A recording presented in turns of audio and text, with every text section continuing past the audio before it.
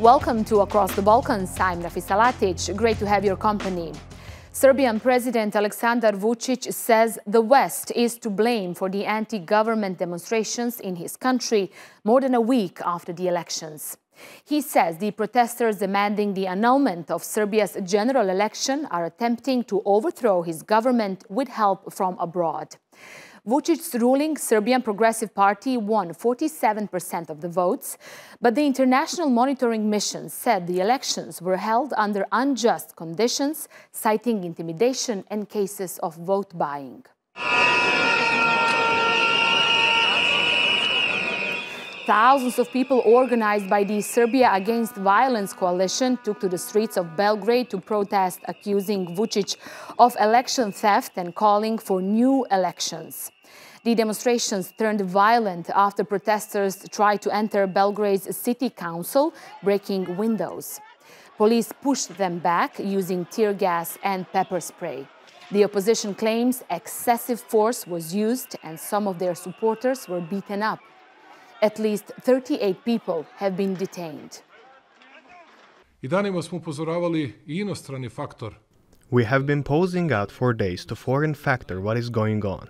Many pretended to be naive and do not want to hear nor to see what is happening. I want to thank those foreign services who made clear that they know what is coming and informed and provided their information to our intelligence services, who responded in timely manner and won exactly what thugs are planning. I tačno znale. Let's cross now to the Serbian capital, Belgrade. Natan Al-Bahari is there for us. He is a member of the Movement of Free Citizens, which is a part of Serbia Against Violence coalition. He is also a member of National Assembly of Serbia. Natan, great to have you with us. You must be very busy protesting these days. Thank you very much for this invitation. Yes, we're out on the streets every evening this past week. Yeah, we followed that here on Across the Balkans. Now, President Vucic, we've heard him there, says foreign actors are to blame for what we are seeing in Belgrade. What would be your response to that? Well, this is the continuation of Mr. Vucic's spin on the events and finding enemies abroad, which is usually the playbook that Mr. Vucic and, of course, other autocrats use to indicate whenever something happens in the country, something that does not go the way that the president imagined it would. Usually, then Western actors are blamed for this, and we, as the Serbia Against Violence opposition, which is a pro-European opposition, are of course then tied with the West and accused of being either on their paychecks, so that we are spies, that we're saboteurs. And that we're not working in the interest of Serbia, which cannot be more further from the truth, because what we're doing is we're trying to fight for a democratic Serbia, for a European Serbia, which is at the core of the interests of Serbia, and that's to become a member of the European Union.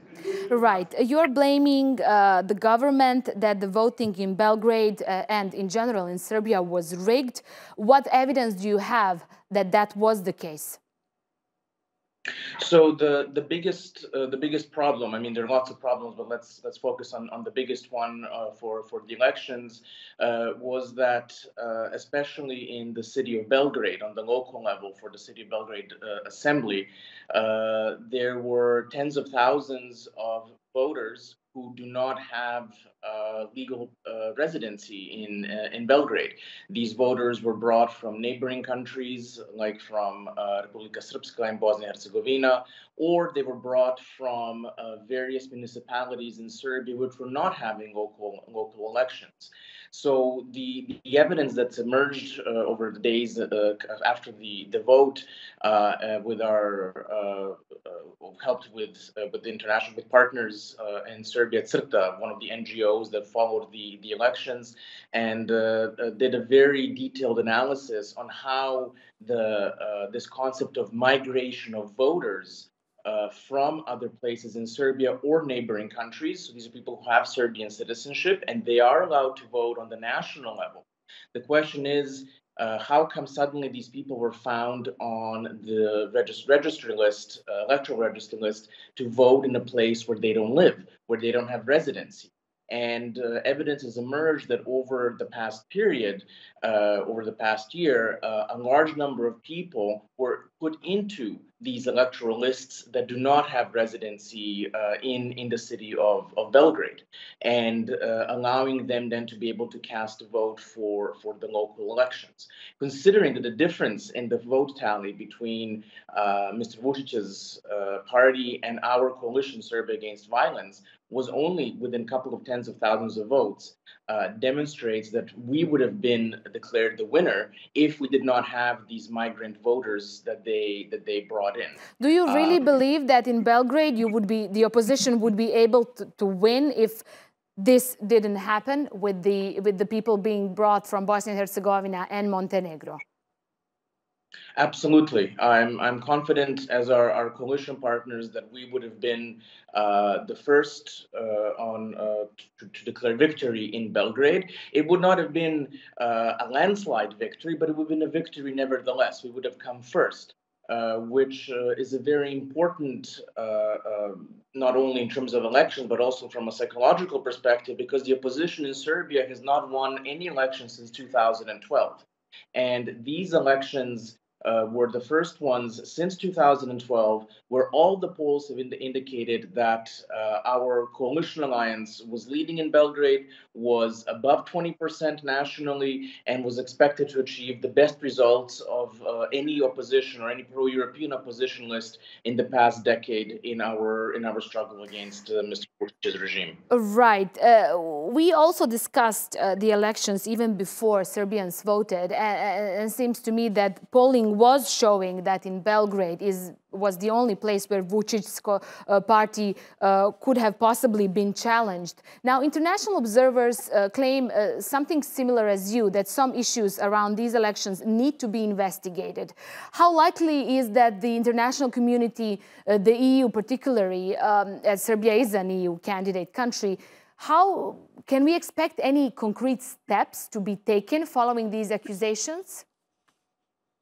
Well, look, first off, if I can just remind your viewers, the ODIHR report that the election observers presented right after the election was one of the most negative reports and one of the most really astonishing things that were said in this report, and it was said by the observers themselves at the press conference, where they were talking about vote buying, ballot stuffing, fake voters, not using correct identification to vote, group voting, family voting, and of course the migratory voters as well.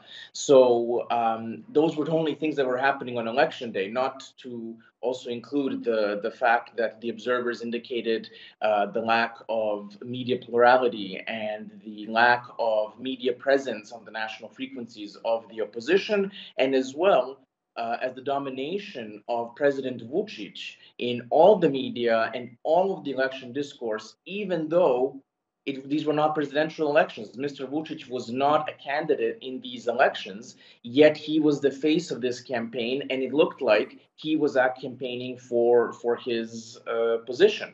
One of the polls right before the elections, also from Crta, indicated that as many as 16% of the people in Serbia thought we were having presidential elections. Why am I saying this? It's because it's important to see the level of personalization of Mr. Vucic in Serbia, and basically having politics and the whole process being driven around one man. Nathan, I don't have much time left, but I do want to talk about what do you plan to do next. Opposition seems very determined. Some of the leaders of the opposition are on hunger strike. Some of them, including the activists from your movement, have been arrested. What is the plan for the upcoming days, and are these people still detained? So just to update for our members, some have been released. Others are still in prison, and what's worrisome is the amount of young people, of students who were picked up and arrested several days ago after the protests in front of the city assembly, and some of them are still in prison. They are being charged with insurrection and violent overthrow of the constitutional order, which, to be frank, is rather ridiculous considering the small-scale protest and the fact that these are 18, 19-year-old students for who, as our lawyers have indicated, there was almost no evidence that they were included in these activities. These were people that were just picked up by the police in those moments. Our next steps are, of course, to continue putting pressure on the government. We will be continuing our nightly protests. At the same time, we are in constant communications with our partners from the European Union, and we appeal to them to act quickly regarding both the allegations and the evidence coming out of the vote was rigged on December 17th, and also looking at this, as you can see in your pictures, the police brutality against the protesters the other day that requires immediate and swift response also from the international community. Nathan, just briefly, we've heard from the U.S. ambassador in Serbia who condemned the violence on the streets. What do you make of their reaction? The U.S. State Department had issued more direct critiques of the way that the vote was held, and both the ambassador and the State Department have called for an immediate investigation on the effects and then what happened with the elections. To be frank, we don't have much faith that our own institutions in Serbia, which have been captured by Mr. Vucic's party, can do an impartial investigation, and this is why we're appealing to the OSCE and the EU to help us with this investigation and send their international observers to make sure we have an impartial findings of what actually happened and how we can move forward and get ready for the next elections, because we will most likely be having the elections repeated in Belgrade and other local elections in the spring of next year. So we have to make sure that the conditions are acceptable, that we can partake in these elections and have a result that really represents the will of the people and the citizens. Nathan Al-Bahari, great to have you with us on Across the Balkans. Thank you.